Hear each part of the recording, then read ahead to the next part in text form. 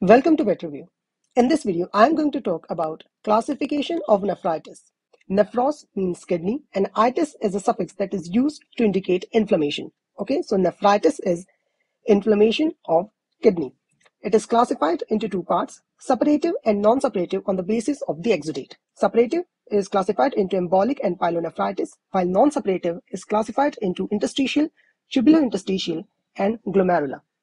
So, nephritis is non-suppurative, suppurative types. Then embolic and pyelonephritis are subtypes of the suppurative nephritis, while interstitial, tubular interstitial, and glomerulonephritis are further subtypes of non-suppurative nephritis. Then we have embolic nephritis. Embolic nephritis is also called acute suppurative glomerulitis, pyemic nephritis, hematogenous nephritis, and descending nephritis. Out of these synonyms, the two most important that you have to remember are pyemic nephritis and descending nephritis. These two, they are very, very important from an exam point of view. Then, what happens in the embolic nephritis? Basically, there's an emboli, and because this is suppurative nephritis, therefore, this emboli is not aseptic, it is a septic emboli which is containing some bacteria. Okay, and this bacteria will lodge in the glomerular capillaries and the interstitial capillaries, and there it will form micro abscesses. Okay, so this is called embolic nephritis, and because of this lodging of the bacterial emboli in the glomerular capillaries, there will be inflammation. And what are these bacteria? They can be anything, but the most common ones that you have to remember are Actinobacillus equi in horses, Erysipelotrix rhusiopathiae in pigs. This one is also very important because if you know, Erysipelotrix rhusiopathiae also causes diamond skin disease. So what happens? It is a septicemic disease. So there are cutaneous lesions mainly. That is why it is called diamond skin disease. But due to septicemia, what will happen? It will first lodge into the heart and it will cause valvular endocarditis, and there it will form a colony, and this bacterial colony will break off and a part of it will flow in the blood, okay, and it will reach to the glomerular capillaries where it will lodge and cause inflammation. And this bacteria, it is suppurative in nature, that is why it will cause formation of the suppurative exudate, pus. Okay, Truparella pyogens in cattle, it is also causative bacteria of embolic nephritis. Grossly, you will see multifocal raised tan foci. Okay, they are seen subcapsularly, so you have to remove the renal capsule. Okay, microscopically, glomerular capillaries may contain many bacterial colonies intermixed with necrotic debris and intensive infiltrates of neutrophils. So here, I hope you can see, this is a glomeruli, right? These are glomeruli, but this is all bacteria. This is all bacterial colonies and inflammation of the glomeruli and infiltration of neutrophils. Okay, then there's one pictorial here. So as I said, it is descending nephritis because there's another type that is ascending nephritis. Okay, so what is the meaning of descending? It is descending from the bloodstream from above, right? And ascending, it means from the lower urinary tract. Okay, so what is going to happen? There's this aorta, and through the arteries, this bacteria will reach to the kidneys and cause inflammation. Okay, so embolic nephritis. This is also a picture of embolic nephritis, and you can see these raised foci. Okay, then the second type is pyelonephritis, and it is called ascending nephritis. Okay, why? Because it the bacteria ascends from the lower urinary tract to the kidneys. Okay, so bacterial infection of the pelvis with extension into the inner medulla is called pyelonephritis. Okay, there's inflammation of both renal pelvis and the renal parenchyma, mainly the inner medulla region. Okay, so bacterial infection starts in the lower urinary tract. So it may be in the urethra, it may be in the bladder, it may be in the ureter, and then it will ascend through the ureters to the kidney, where it will establish an infection in the renal pelvis. Okay, and then it will extend into the inner medulla region. So pathogenesis depends upon the abnormal reflux of the bacterial contaminated urine from the lower urinary tract to the renal pelvis, and this is due to vesico-urethral reflux. Okay, so see the bacteria here. There's a bacteria, and it is going to cause an infection here in the bladder, and then due to deranged vesico-urethral junction and due to vesico-urethral reflux, it will go like this into the renal pelvis and will cause inflammation. Okay, and what are the bacteria that usually cause this thing? One of the common ones are E. coli, very common, Staphylococcus species, Streptococcus species, Pseudomonas aeruginosa, and Corynebacterium renale in cattle and pig. Corynebacterium renale is a very important causative agent of pyelonephritis. Okay, one of the predilections of pyelonephritis are very frequent catheterization, uroliths, and urine stagnation. Okay, so whenever there is some obstruction, then it may lead to vesicourethral reflux. Okay, for example, urolith. Then urethral mucosa is inflamed, thickened, reddened, granular, and coated with thin exudate. Pelvis and ureters can be dilated and have purulent exudate. Okay, because it is a subtype of the suppurative nephritis, the exudate is going to be suppurative. It is going to be neutrophilic. Okay, you are going to see neutrophilia. And of course, because it is starting in the lower urinary tract, you are not going to just see inflammation in the kidneys, you are also going to observe signs of inflammation in the lower urinary tract, like the ureter, the urinary bladder, and urethra. Microscopic lesions include necrotic and sloughed off transitional epithelium of the bladder and ureters.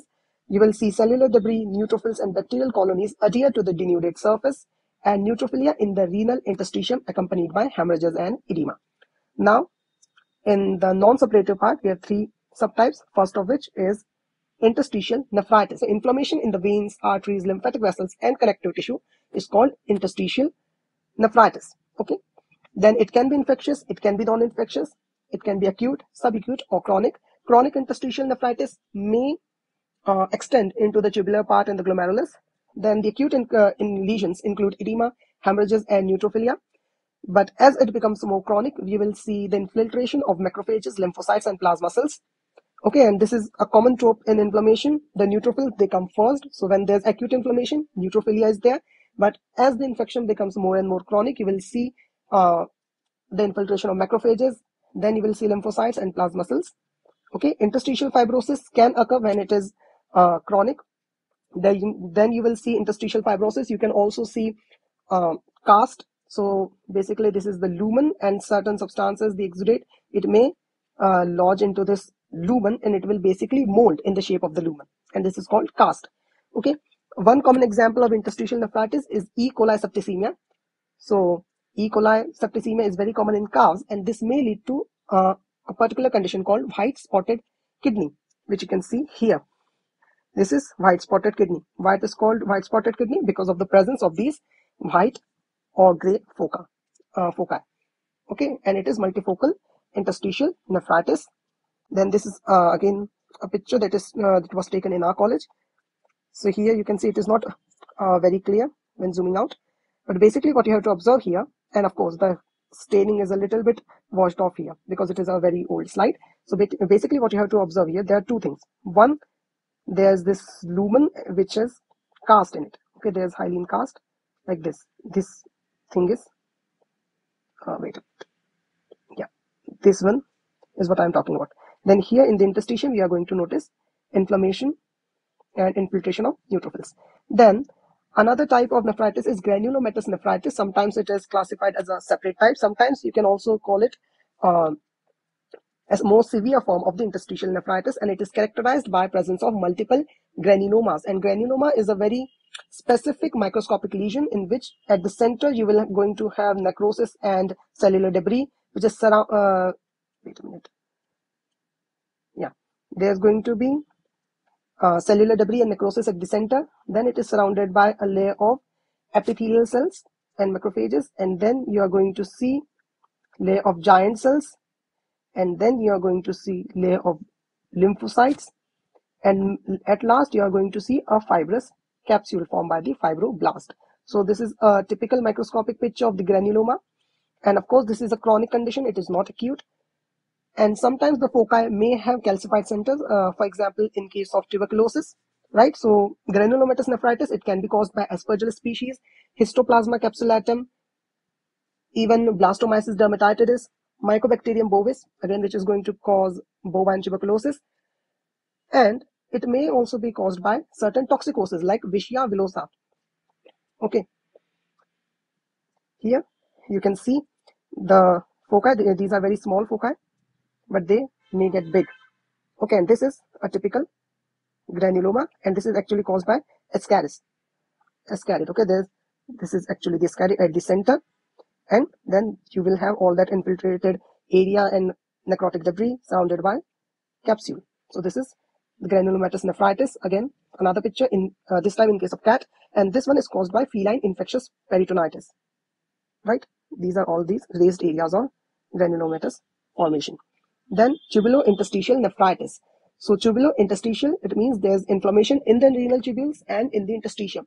Usually it starts in the renal tubules. Okay, so what may be the cause? Sometimes the bacteria or some other pathogenic substance, it may cause inflammation directly in the renal tubules, or it may be caused by chronic interstitial nephritis. So the inflammation has extended into the renal tubules. It may be caused by chronic pyelonephritis or glomerulonephritis. Okay, then it can be diffuse, it can be multifocal. In diffuse form, you are going to see a gray mottling of the capsular surface, while in multifocal form, you are going to see more discrete areas of the gray infiltration in the cortex and outer medulla. Okay, microscopically, you are going to see aggregates of inflammatory cells throughout the edematous interstitium, and degeneration of or necrosis of tubular epithelium is the main characteristic feature. Okay, then at last we have glomerulonephritis. It is the inflammation of the glomerulus. Okay, so the nephron has two parts. One is Barman capsule and the other is the tubules. So the Barman capsule has a tuft of capillaries called the glomerulus. Okay, and the inflammation of this glomerulus is called glomerulonephritis. It can be chemical mediated, so mediated by certain toxins, or it can be immune mediated. And this one, the immune mediated form is more common, especially in dogs. Okay, so what is going to happen? There's some deposition of soluble immune complexes within the glomeruli. Okay, so either antibody and antigen complex is going to form, and then this is going to lodge into the glomerular capillaries, or you're going to have certain immune complexes. For example, in case of amyloidosis light chain, okay, there's light chain of the immunoglobulin, and they are going to accumulate and they are going to form a blob kind of structure, and this complex is going to lodge in the glomerular capillaries and going to cause inflammation there. Okay, so immune mediated mechanism is the more common of the two types of mechanism in glomerulonephritis. Okay, it usually occurs in association with persistent infections or certain other diseases like autoimmune diseases or some persistent disease, as I said, like feline leukemia virus or certain chronic parasitism, neoplasia, like that. The lesions are swollen smooth capsular surface. Glomeruli are visible as pinpoint red dots on the cortex, and in chronic cases, the cortex gets shrunken and capsular surface gets granular. Then glomeruli are visible as pinpoint gray dots. With time, scarring of cortex develop. Okay, so when it is acute, the glomeruli are visible as pinpoint red dots. Do note that in horses, sometimes you are able to observe these glomeruli in a healthy kidney as pinpoint red dots. So in that case, they are normal if you are not seeing any other symptoms and any other lesions. But in other animals, glomeruli are not visible from the naked eye readily. So if they are visible as pinpoint red dots, then it may be due to glomerulonephritis. But when it becomes chronic, the red dots are going to turn gray. Okay, there are three types of granulonephritis. In certain books, a fourth type is also given there, that is proliferative, and in a lot of text you will see that they have mixed this membranoproliferative and proliferative type together. Okay, so that is what we are going to see here. First, membranous, second, membranoproliferative, and third, glomerulosclerosis. So what is the main difference between these types? In membranous type, you are going to see subepithelial immunoglobulin deposits without any hyperplasia of the endothelial or epithelial cells. Okay, this is a diagram of membranous glomerulonephritis, and what you are able to see here, first, the epithelial cells, the visceral epithelium of the Bowman's capsule, it has foot processes, podocytes are there, but now they are flattened. Okay, then there's subepithelial deposit. Okay, these are subepithelial deposit of the immune complexes. So this is membranous glomerulonephritis. In membranoproliferative nephritis, the accumulation or the deposition of the immune complexes is going to be either intramembranous or it's going to be subendothelial, okay, but not subepithelial. Second thing, you are going to see hypercellularity or hyperplasia of the glomerular endothelium or the visceral epithelial cells of the Bowman's capsule and mesangial cells. Then glomerulosclerosis is a chronic condition. In this, the glomeruli, they shrink and they get hyalinized due to increase in the fibrous connective tissue. Okay. So this is the microscopic picture. So in this case, you can see here, this is the proliferative part. Okay, this is all inflammation. Then in the membranous part, you are going to see thickening of the basement membrane. And then glomerulosclerosis, basically you are going to see hyaline change. So this is it for nephritis. I hope you like this video. If you found this video useful, then please hit the like button, share this video with your friends, and subscribe to my channel. Thank you.